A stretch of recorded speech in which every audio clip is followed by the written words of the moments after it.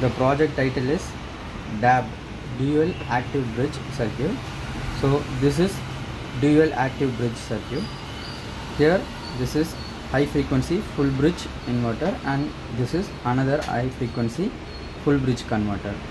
This is high frequency transformer, and here this is battery. We are supplying 12 voltage. This is MOSFET gate driver, and this is microcontroller unit, and these two transformers is used to power microcontroller and driver unit. Okay, so let's start the demo.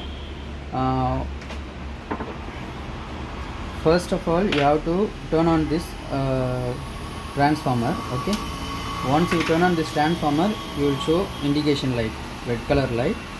After that, you have to press this switch, small switch. Okay, so that gate pulse will generate.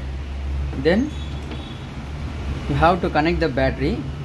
So while connect the battery, you should be aware of these two wires. Okay, white color wire is negative, and this ash color color is positive.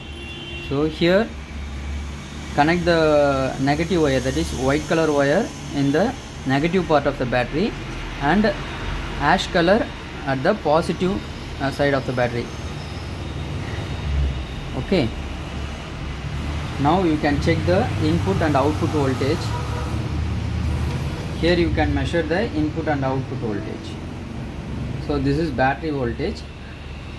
Your battery voltage is around 13 volt, and your output voltage is around 160 volt.